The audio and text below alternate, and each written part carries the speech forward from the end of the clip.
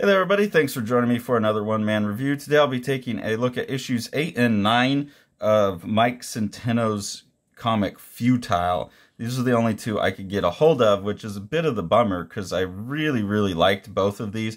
But luckily, as this one says, there's no previous reading necessary. I don't know if that's the case for issue number 8, if this is an extension of something else, but it didn't seem like it. My guess is that each issue of Futile is a self-contained story, but I don't know. Either way, I would really love to see the early issues because I really enjoyed this.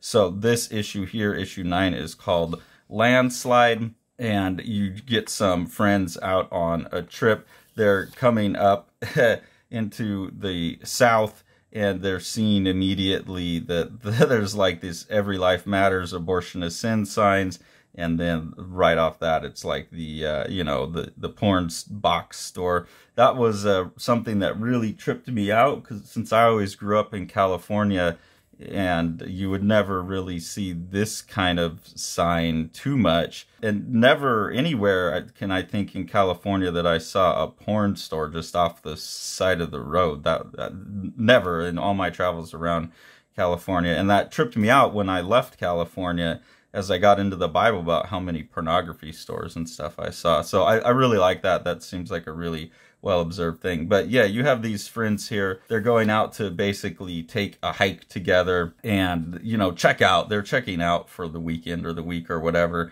Earlier, they had taken some psychedelics, and I really like this turn here where the character, he's hooked in on these mushrooms and really jamming out, and then gets sucked into this swamp. But you get the sense that it's, the psychedelics kicking in. And then the issue flips into color. It's not just black with that spot blue. So you get this really well illustrated trippy sequence leading up to, I think, some really fantastic, phallic mushroom imagery here.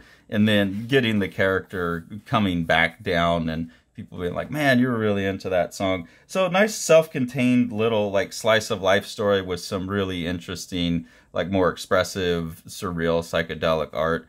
But yeah, really like that. It's a really interesting story. But even more, I liked issue number 8. Issue number 8's what I'm really looking forward to in comics right now. It's the kind of story I want, so it just fits my personal taste. They're both really well done.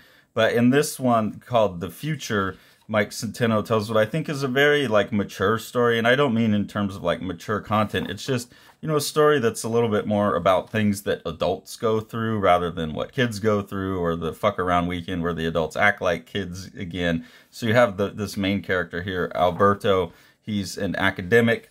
I believe that this is set in Colombia, and I guess because of the title of the story, it's set a little bit in the future. I'm not sure. I really like this scene here where they're coming out of somewhere, and this is the guy who's been looking after his car. He hands him some cash as a tip, and the guy starts complaining. Then here, his colleague says, "Never forget, Beto, education requires patience.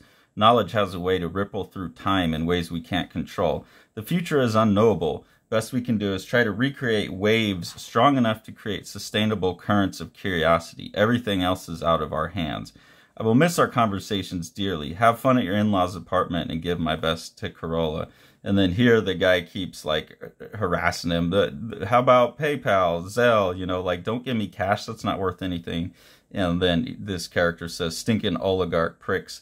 And I really like that whole interaction because these are people who in their academic career are promoting revolutionary ideas and things like that. They're taking on the battle of the common man, but they're doing it behind their academically secure job. And then this guy here is, calling them oligarchs. So I think that's interesting. That's a dynamic that definitely plays out a lot in academia, but it gets to the core of the story as well, which is this guy is thinking about taking a job somewhere else and moving his family.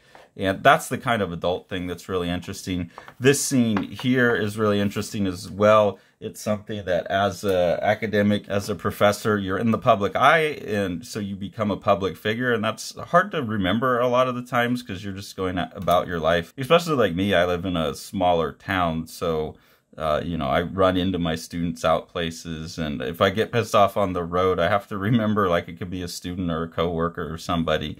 But this guy, Alberto, he's out at the beach, and this young, attractive gal comes up to him and is basically like, "Oh, do you remember me?" And he's like, "Oh," you know, and you can tell he's kind of getting nervous, like his wife and kid are there, and this young girl seems to be flirting with him, and he's just kind of asking, like, she's saying, "Oh, you influenced me so much," and this kinds of things that, like, if you do your job well, will happen. People come up to you and thank you, you know, and you're struggling to remember who they are. And he's just kind of asking, like, "Oh, wow, congratulations, like, you're a writer, huh? Like, have you done anything I would know about?" And she basically tells him that she's writing adult sort of entertainment.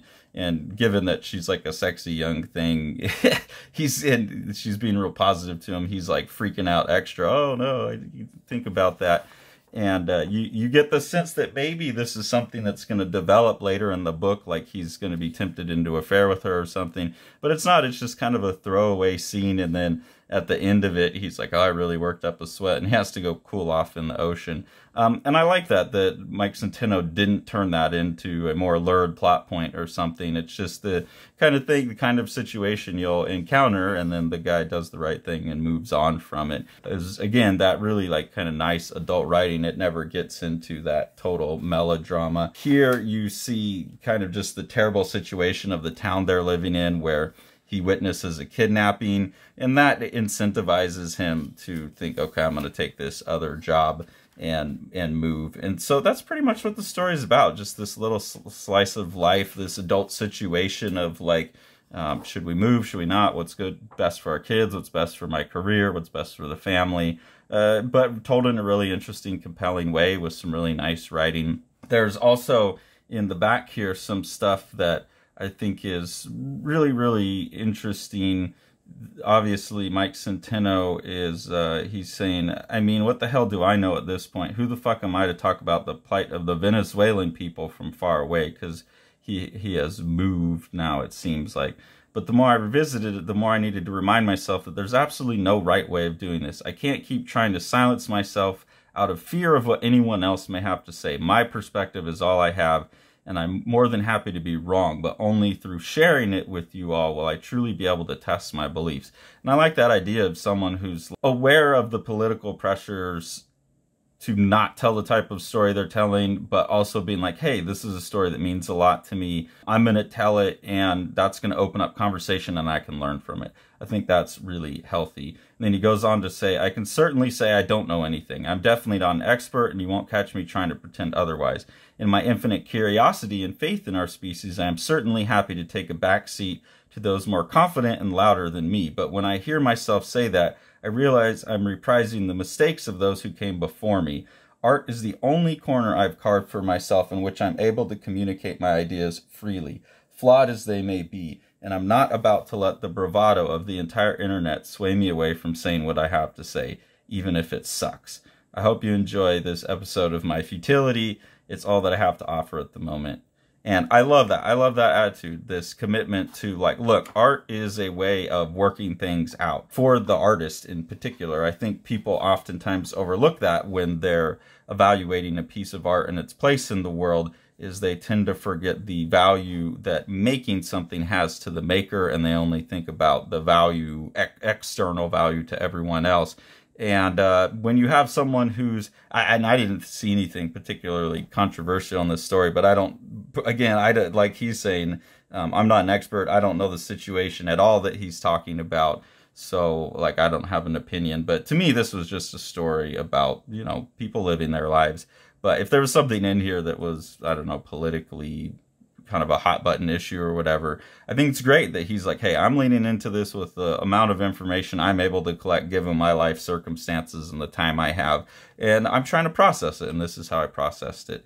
And he processed it in a way that led to a really great piece of comics. It's well written, it's well cartooned, and I think that's, you know, where these kind of critiques need to stay. And like he said, he's willing to hear people's opinions. This is a way of opening a conversation. So I love that. It's a really healthy view of what humanity should be. And I think that shows up like in his writing as well. It's very humane, attentive writing to how humans behave, how the world works, and stuff like that. So I really, really enjoyed these. I really, really wish I could get the earlier issues of Futile, and I will definitely be getting any new issues of anything that Mike Centeno puts out, because he's a really stellar writer and a really stellar cartoonist. House on Fire by Matt Battaglia is a just gorgeous book where Matt's kind of making an emotional response to the years of COVID and wrapping that into a sci-fi dystopian future that really the sci-fi dystopian's backgrounded, and you're focused on the emotional journey of two characters in a really beautiful way. And then that's enhanced by Matt's like really awesome, loose, kind of Paul Popish dry brush work.